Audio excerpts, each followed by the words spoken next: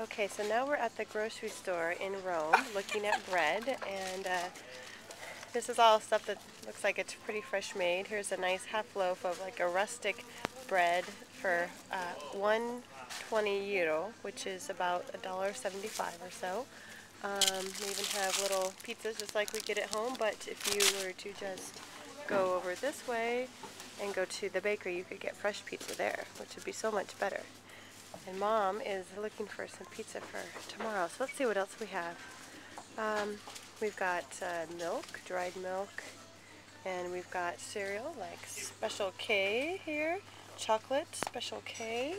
They even have corn pops and all of our familiar favorites like Cocoa Puffs, sort of. And let's see if there's anything else. Oh, Weetabix. That's always a tasty one.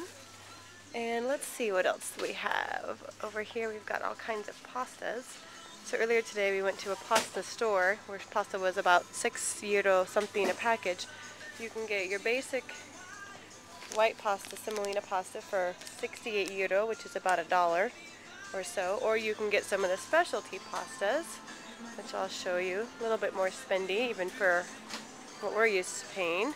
So for €2.90 you can get some, looks like some nice red pasta. Don't even know what's in it really. Oh, some peppered pasta or some spinach pasta.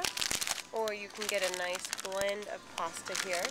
I have not seen one thing gluten or wheat free since I've been here, so I'm thinking if you need to be a gluten or wheat free diet, you're going to have a challenging time in Italy because I just don't see it. Here's some really nice fancy pastas.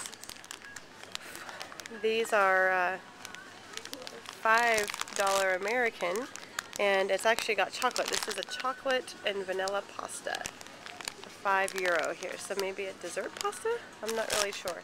Now I'm going to take it over here. We've got some canned fish, some tuna here. Their tuna is €4.94, about $6. And some dried goods, as you can see, but let's go someplace else with this. So here we've got cookies, your typical Halloween fare.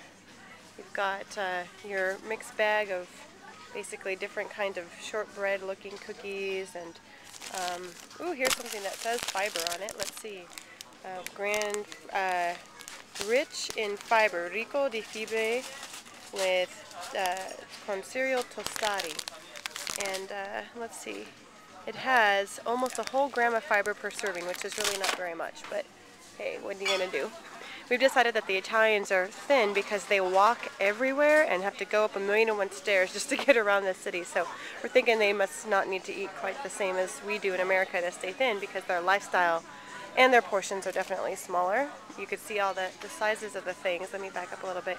Everything is just relatively smaller. Look at the size of my hand. This is a package of a cookie. And this is a big package of a cookie. So compared to the size of my hand, it's really not exactly huge.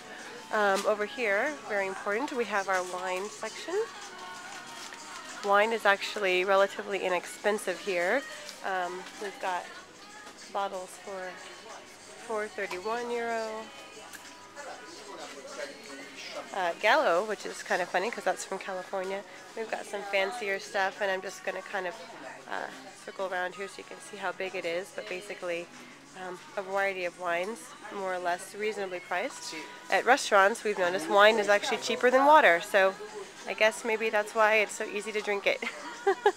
Anyway, that's it for now, and we'll revisit later. So, thanks.